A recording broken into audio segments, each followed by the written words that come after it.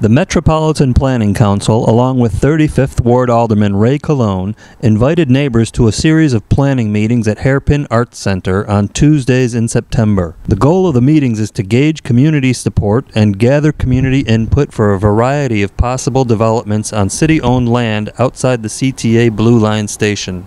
But this is an exciting and different kind of meeting, because usually when it comes to having zoning changes, developers are coming to us, asking us to alter the law and change things so that they can build something that they want.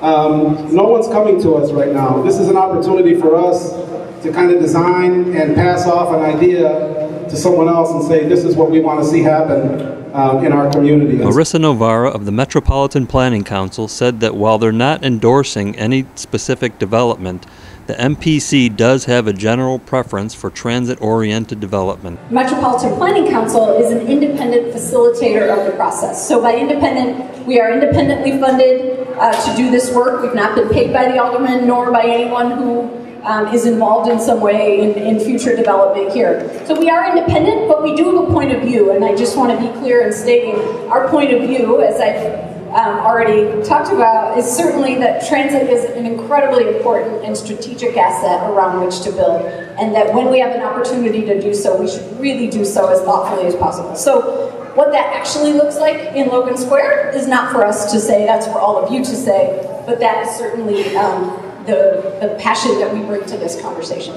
Toward the end of the evening, attendees participated in keypad polling, with results showing in real time on the screen. Some attendees responded manually in writing, and their votes changed the final percentages, but only slightly. Some of the questions showed which neighbors were in attendance. It was apparent that the room was overwhelmingly white. That's not great. I think we all know that Logan Square is a pretty diverse community. So I can speak for MPC staff and tell you that we are going to do our best over the next week to make the next meeting more diverse, because only 12% of people in this room identify as Latino or Hispanic. But a majority of people who live in this neighborhood community area identify as Latino or Hispanic. So we're going to do our part. If you guys can help us. Also underrepresented at the meeting were renters and seniors, with only 6% of attendees aged 65 or older. If you live in Logan Square, do you rent or own? A, rent. B, own. C, you don't live in Logan Square. 5 more seconds.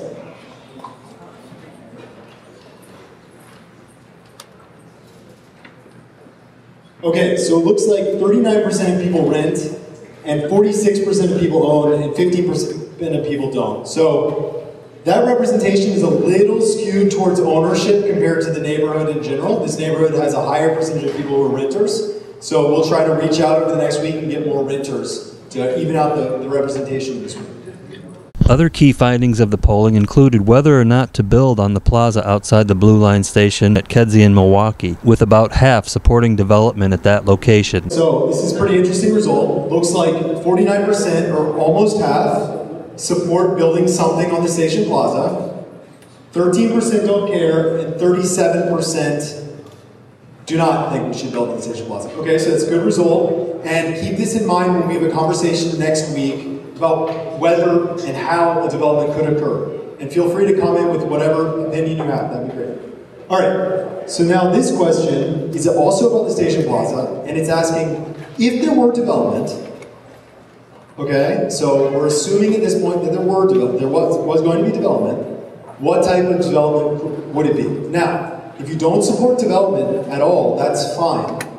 We just want to get a sense of the overall community's vision for, if you had to have development, what would it be? Okay, so the answer is 29% community space, 28% recreation park space, 22% housing, and 18% retail or food options. So only 2% want to see office space. So it doesn't sound like there's much excitement about new office space. About 87% of attendees supported some type of development at the Emmett Street parking lot. The most popular option for development of this site was housing, with a variety of support among different options for how much parking should be kept or added.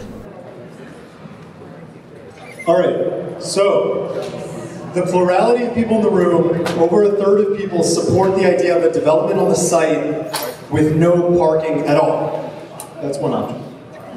11% of the people in the room don't want any development. So it sounds like actually, if you think about that, 13% of people don't care or don't want parking, don't want a development, which means that 87% of people in the room actually want some development on that parking lot. Okay, so that's interesting. 18% of people think that there should be development as long as the public parking is preserved. 15% of people think there should be development as long as there's parking for the development. And 17% of people think that there should be development as long as there's parking for the development and the public parking is preserved. So an interesting mix of answers on this question.